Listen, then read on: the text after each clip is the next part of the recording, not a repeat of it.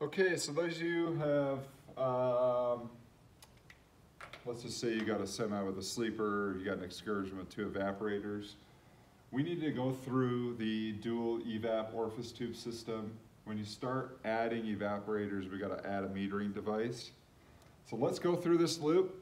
It should be pretty straightforward. So I got my AC comp, I got my condenser, I got my 2 orifice tubes, I got my front evap, I got my rear evap, and we also need to add in the accumulator dryer. So,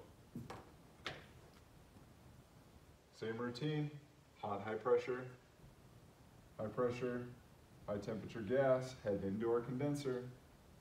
From there, we've got our high pressure, high temperature liquid.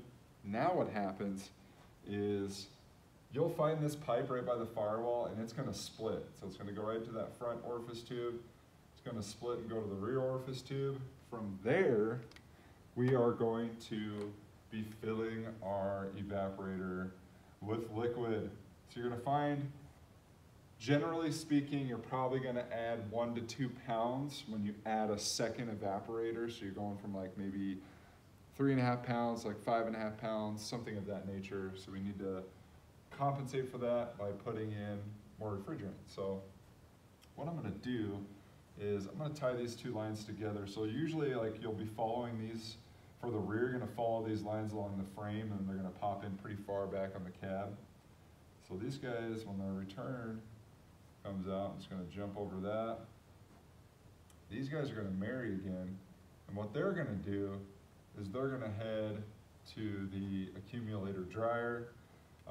From the accumulator dryer, any excess liquid will drop off into this thing. So there's actually like this little J-loop pickup for the comp, and that will draw back our low pressure, low temperature gas.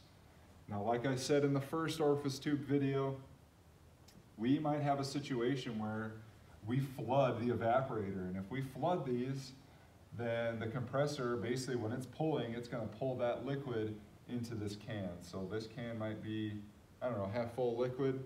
In that case, it will basically pick up refrigerant off the top of the can and go back to the compressor. So this blue line, what I'm going to represent it as is low pressure, low temperature gas or liquid. It's a pretty unique setup.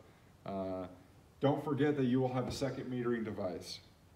So we'll do the dual evap H-block TXV setup next.